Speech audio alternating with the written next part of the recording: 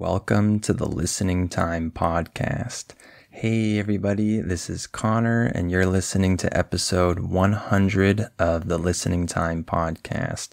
Thank you all for helping me reach episode 100. I hope that all of these episodes have been helpful for you. I hope that you've improved your listening as you've listened to all of these episodes. And I hope that we can continue on with this podcast for a long time. So thank you all for helping me reach this point. And of course, since this is a special episode, I'm going to do a Q&A type episode, questions and answers episode.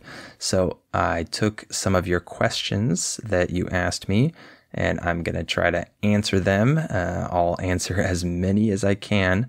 I think when I did the previous Q&A, I think that was episode 50, I only answered a few questions.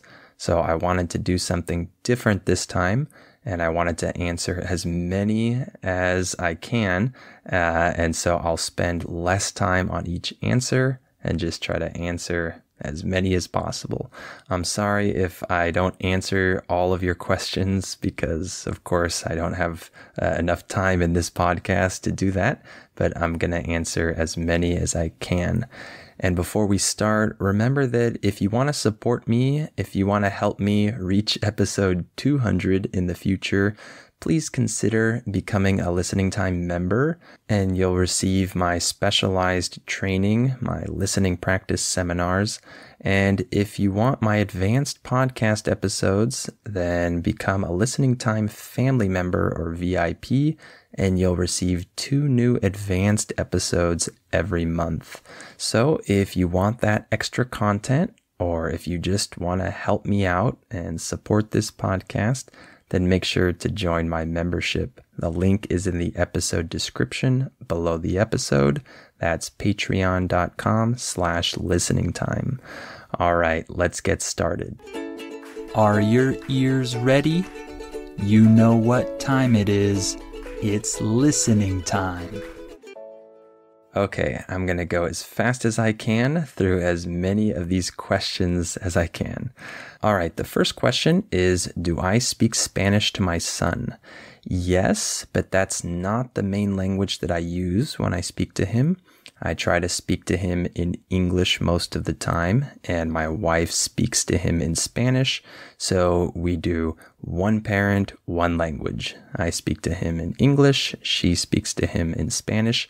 However, I have the habit of mixing a lot of Spanish into my speech, and so I often speak to my wife and my son in Spanish, but I try not to do this too much because I want him to hear English throughout the day.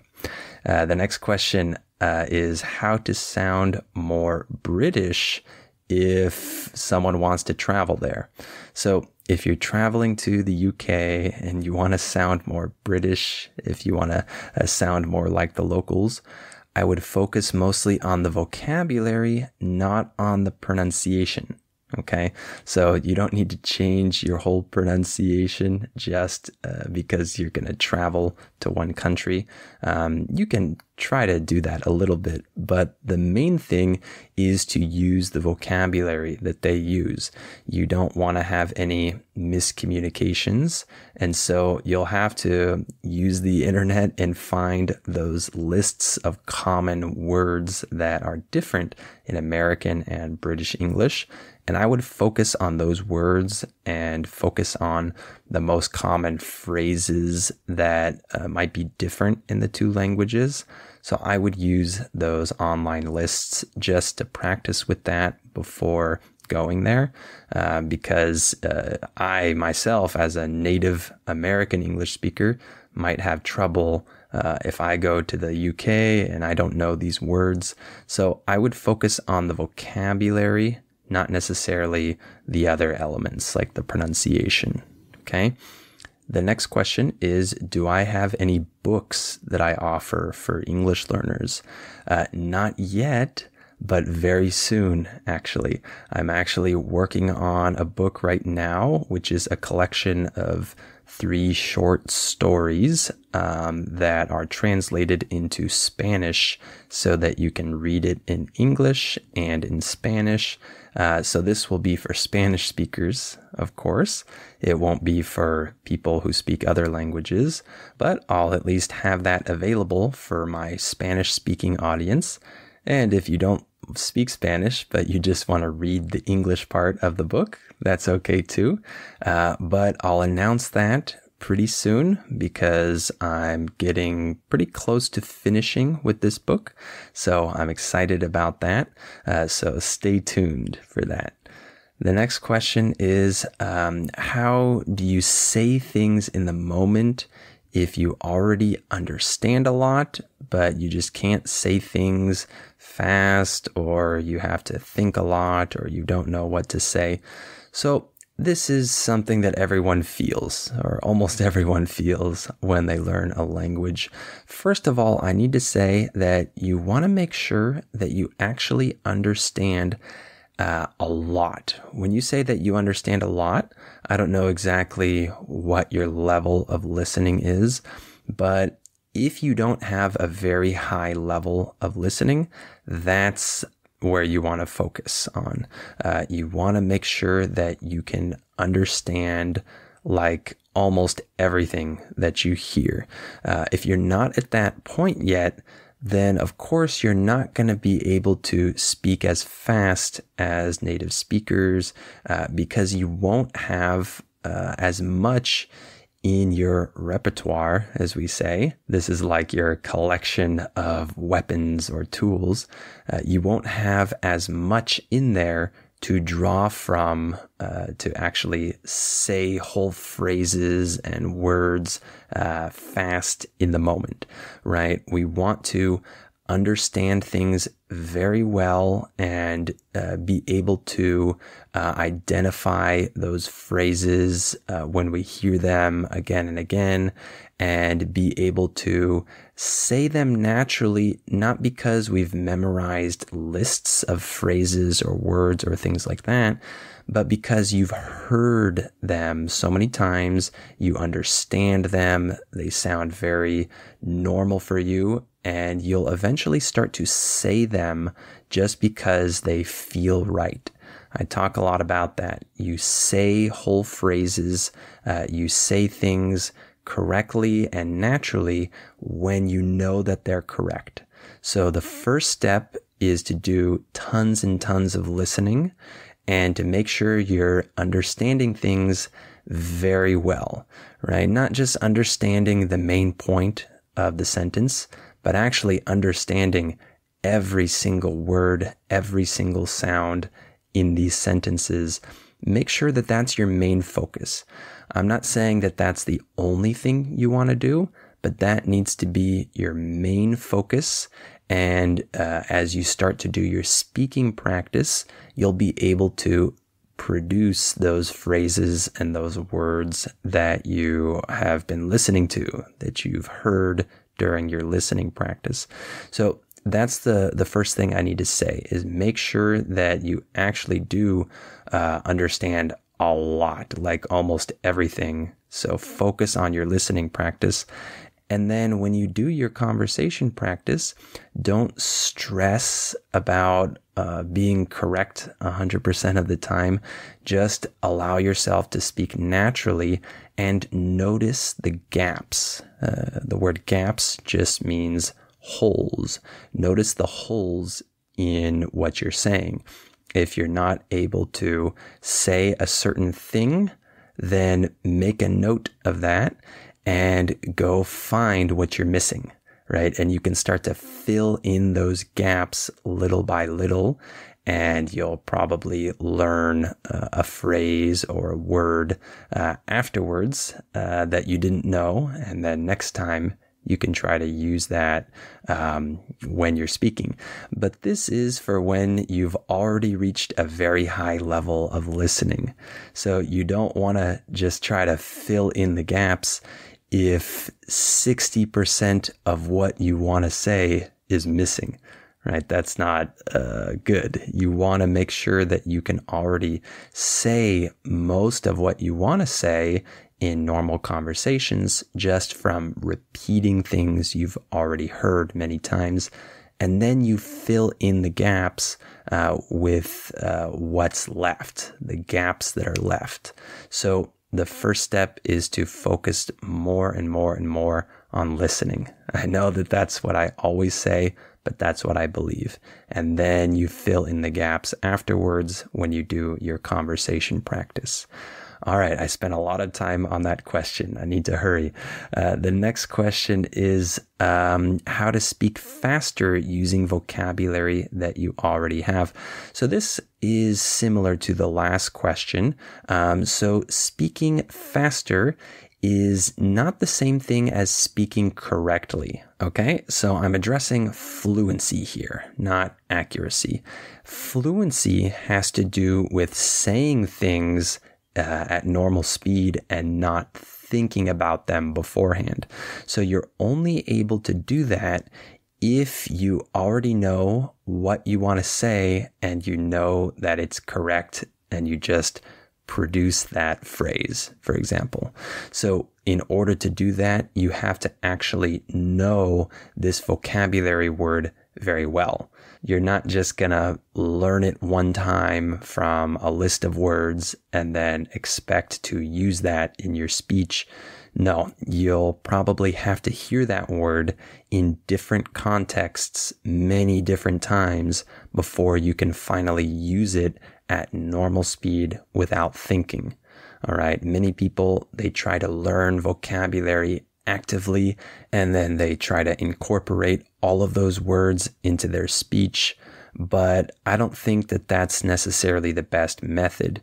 You want to learn vocabulary through input, through the things that you're listening to and reading, and you need to hear them in many different contexts, and then eventually they will become natural for you. You'll be able to say them fast. If you're speaking and you have trouble using a new vocabulary word that you learned, it's because you don't actually know that word well enough yet. You need to hear it in more contexts, in more situations, and get more familiar with it, and then you'll be able to use it naturally in your own speech. Okay? The next question is, how do I feel as an independent creator, and was it hard to leave my last job as an employee? Well, I feel great. This is what I love doing in terms of work. I love working on my own. I don't like relying on other people. I don't like when I have to depend on others in order to accomplish my goals. I like to do it on my own, so I really like that. And I've been working independently for many years, for about 6.5 years now. So I haven't had a job as an employee in a long time. And the last time that I left a job, so that was 6.5 years ago, it was easy for me.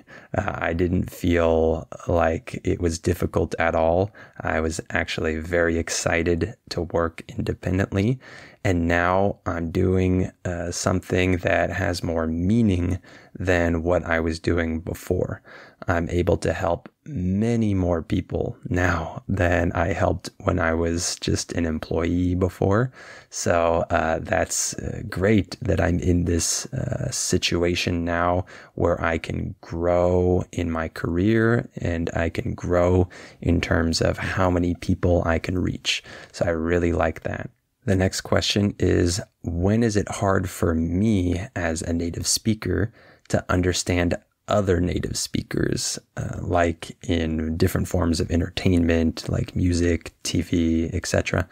So I would say that it's hard for me to understand certain dialects of English when I maybe consume content in those dialects.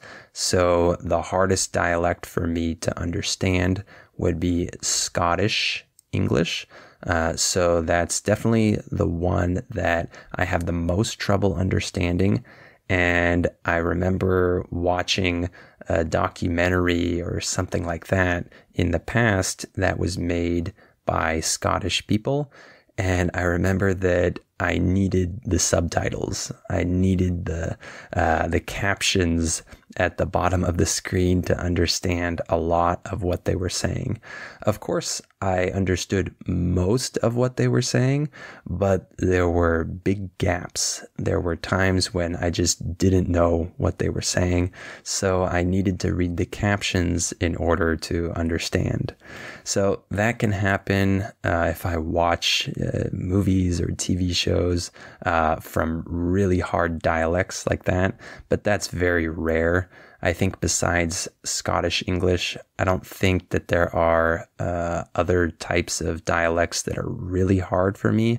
I don't think so. But yeah, that's the hardest one. And in terms of music, it can be hard to understand the lyrics of what the person is singing, regardless of what their dialect is. So there are many songs where I don't know what they're saying at different points in the song. So as an English learner, it will be hard for you at times to understand different songs in English because it can be hard for us sometimes, depending on how they sing, right? A lot of singers sing very clearly, and I know exactly what they're saying, but sometimes they don't. And sometimes it's kind of hard to hear all the words that they're saying. So I hope that answered your question. The next one is, why don't I teach much grammar? Well, I don't do this because I don't think that it's that important compared to listening practice. So when you're a very, very beginner, when you're just starting from scratch with some language, yes, grammar is important because it helps you understand the foundation of the language that you're learning, and it helps you get a feel for that language. But once you reach a little bit of a higher level, then grammar is no longer a very important thing compared to listening, let's say. So I want to focus on what's important, and I'm actually focused on helping people out who already have some knowledge of English. So I'm not focused on absolute beginners. I'm focused on people that already have some knowledge of English, but they can't understand native speakers. So that's my target audience. And so for me, grammar is not that important. That's why I focus on listening practice, because this is what I do when I learn other languages. So I'm just repeating that with English and helping you guys with that. The next question is which prepositions to study to understand like really fast and reduced speech. So it's not necessarily about studying prepositions. What it is that you have to start to expect the right sounds. You have to identify what English really sounds like when native speakers speak fast, and to expect these sounds when you hear them say different words and say different phrases. So if you've never watched one of my listening practice seminars before, I recommend that you do that. You can try them out. And this is exactly what I focus on. I help you understand these different sounds, the different ways that native speakers shorten their speech, and I help you identify what all of these things sound like, and help you little by little identify and expect the correct sounds. So it's not about studying certain prepositions. It's about focusing on what native speakers actually sound like when they speak. And once you start to expect the right sounds, things will get easier for you. Okay. So like I said, if you haven't checked out my listening practice seminars, try them out. Maybe become a Listening Time member just to try them out and see if you like them. Okay. The next question is about learning a third language, when it's good to start with that. What I would say about this is you should probably have reached a pretty good level in your second language before you start your third language.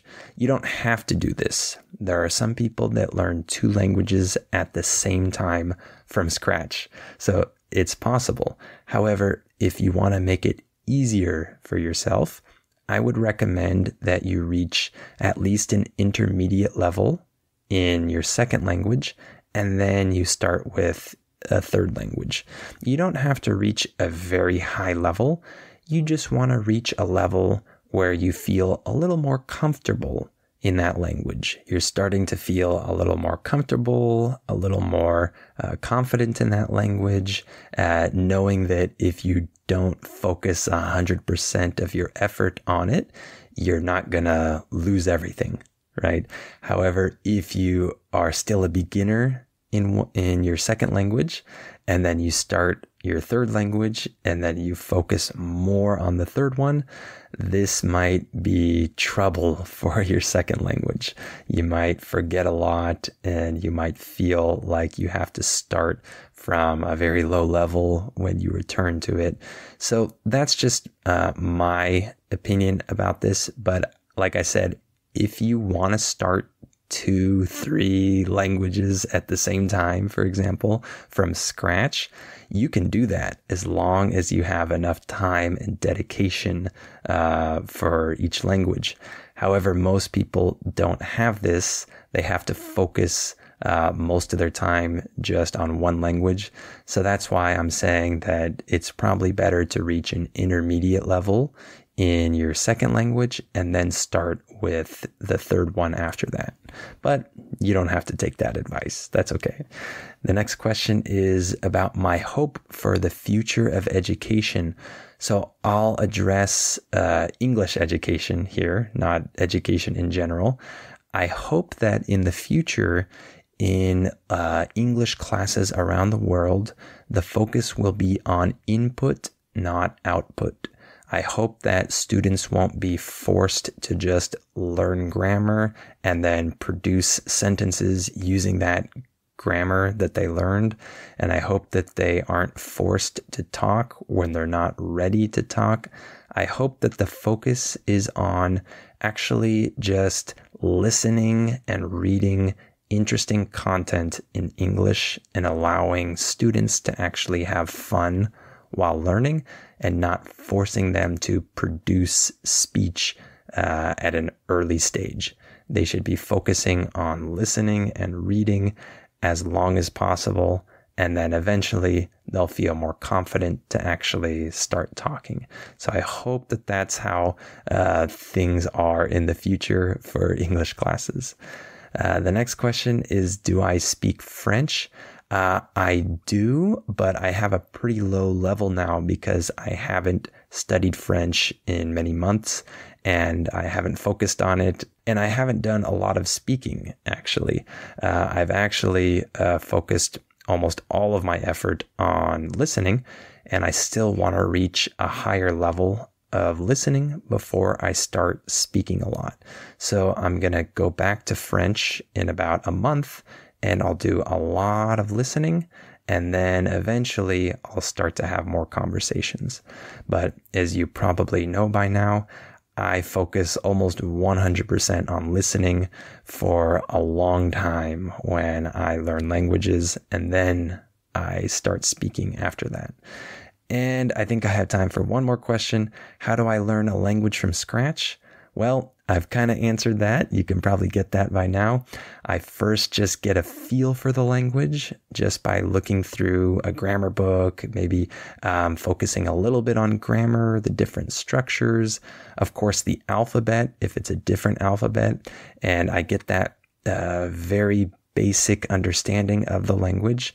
And then I start listening and reading content that's understandable for me. So it has to be slow and understandable. And then eventually I start to move to harder content until I can understand content made for native speakers. And then I just focus on that for a long time. And I just listen, and maybe read a little bit. And then eventually, when I feel like I can actually produce speech naturally, then I'll focus on conversation as well, while still doing tons of listening. So, in a nutshell, or in summary, what I do is I focus a ton of my time on listening, much more than 90% even, like 98, 99% on listening. And then eventually I start speaking. All right, I think that's all the time I have for today. I'm going to stop there. Thank you all for your questions, and thank you for helping me reach episode 100. If you want my specialized training, or if you want my advanced podcast episodes, make sure to join my membership, join the right tier depending on what benefits you want. And so the link is in the episode description. That's patreon.com/listening time. And I hope that you'll stick with this podcast and keep listening for the next 100 episodes. And I want to thank you all for your support. All right. Well, thank you for listening to this episode, and I'll talk to you on the next episode of Listening Time.